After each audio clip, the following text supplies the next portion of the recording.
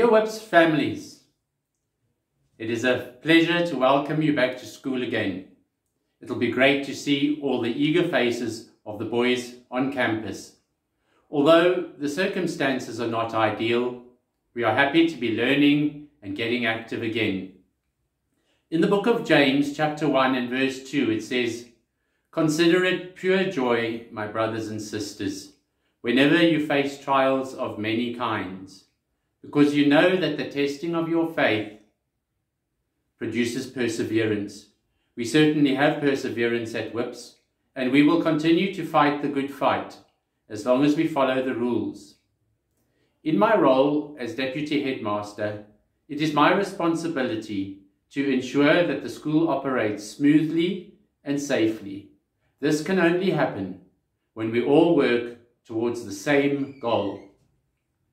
Sadly, our parents are still not allowed on the premises, but if you would like to understand the procedures at school, then please ensure you read the Pupil Code of Conduct letter that I have drawn up explaining the day-to-day procedures. This explains everything from home screening to departure from school. Pupils may be dropped off at 7 and the bell is rung at 7:25 to start school at 7:30. Parents are pleased to remain in their vehicles for both drop-off and pick-up. We have decided not to stagger the start of the day, although boys will be scanned inside the gates of the school. We have returned to the previous stricter protocol that states if a child is sick at school, both the boy and any siblings need to go home. The detailed protocols for children, staff or parents who are ill are explained clearly in the medical protocols drawn up by Mr. Sweetlove and posted on the communicator. I'd like to congratulate the parents for the drop-off and go process, which is smooth and efficient. Staff will continue to man the drop-off, children will move directly to class, and all protocols will be adhered to. The main difference this term is that boys will move between classes to various subjects. The logistics of teachers moving continually has proved challenging. Teachers are not able to deliver the quality lessons when lugging baskets of equipment around. All centres have been well equipped with the necessary PPE and sanitizing materials. There are intensive sanitizing protocols in place to ensure safety. There are also rules governing the movement and seating arrangements for pupils. Once again, please read the grade 0 to 7 Code of Conduct carefully. At break times, grades have been allocated separate areas to play and strict hand washing protocols are in place. Extreme care is taken in the dining rooms to ensure clean and safe environment.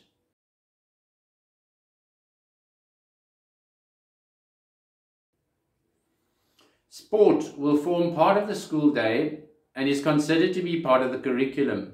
Sport may take on various forms at this time, depending on rules applicable to the different sporting codes. But we will offer a physical activity program. Please keep an eye on the week ahead, which is released every Friday. We do not encourage the use of afternoon activities, as we do not want boys in different grades to come into contact with each other. If at all possible, we encourage parents to take their boys home once their intramural activities are complete.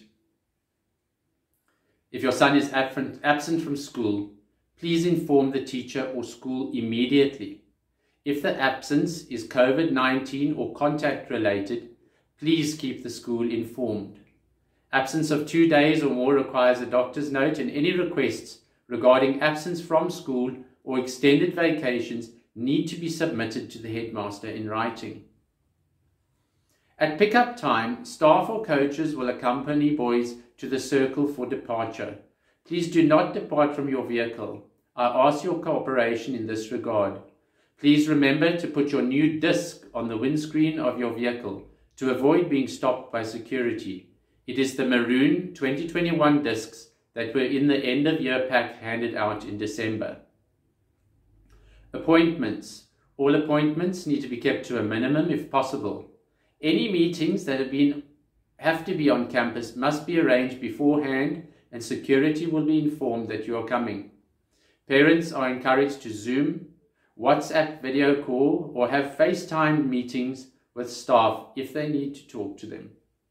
For uniform and sports requirements, please make use of the online shop. If you require an appointment, please contact Mrs. Hauptfleisch. If there is an emergency and you have to drop off items at school, it must be left with security and they will deliver it to reception.